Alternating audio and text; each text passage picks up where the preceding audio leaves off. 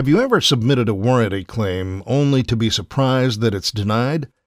Generally, when a claim is denied, it's for one of two reasons. Either the product doesn't exhibit signs of failure, or the failure is not covered under warranty. There are several external factors that lead to product failure. Many of these, including improper installation, incorrect application, control circuit problems, or operator issues, are not covered under warranty. Let's look at the most common issues not covered by warranty, and how you may be able to prevent an issue before it arises. First are extra customer parts. When a nut, bolt, or any other foreign object drops into the starter or alternator during installation, it must be removed before the battery is connected, or the unit will fail. Corrosion or rust buildup on electrical connections will cause a high-resistance connection, causing a high-voltage drop. Next up, loose connections, which can melt insulators and loosen the stack-up, causing the connection to overheat and/or short to ground. Inspect for evidence of loose electrical connections, broken, stripped, and/or cross-threaded terminals, arcing and burning present on washers, nut clamping surfaces, and terminal threads are signs of a loose connection. Next on the list are loose mounting lugs.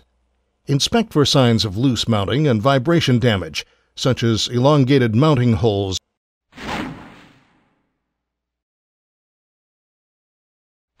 Next on the list are loose belts or tensioners.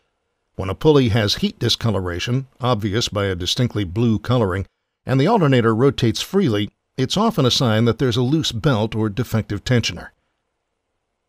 Environmental conditions are another reason for denied warranty claims. Inspect for unusual environmental conditions such as corrosion, dirt, oil, or other contamination. If the bridge or access holes are plugged, then the alternator is not cooling properly, which could result in overheating and premature failure. Improper installation is another reason for denied warranties. Hand tighten mounting bolts before applying torque. This helps eliminate binding and unwanted stress on the housing, which can break mounting flanges. Excessive torque can also cause this failure mode. Loose pulleys also lead to failure. Inspect for evidence of a loose pulley, wear on the fan hub clamping surface or bearing race.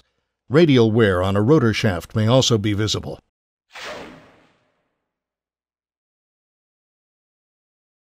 Overcrank also causes denied warranty claims. The cranking motor is designed for intermittent duty with a maximum of 30 seconds continuous cranking. Overcrank can be caused by cranking with low system voltage or engine control circuit problems. This may allow the engine to crank but not start. Solenoid solder connection reflow is another common symptom. It occurs when prolonged power is applied to the solenoid switch terminal in an attempt to start the engine. This failure can be caused by low system voltage and/or pinion-to-ring gear tooth abutment.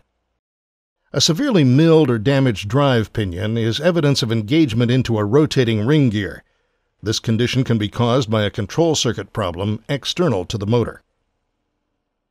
If you have questions about any of these issues, call Remy Tech Support at 1-800-372-0222. In addition to tech support, visit us online at www.delcoremy.com.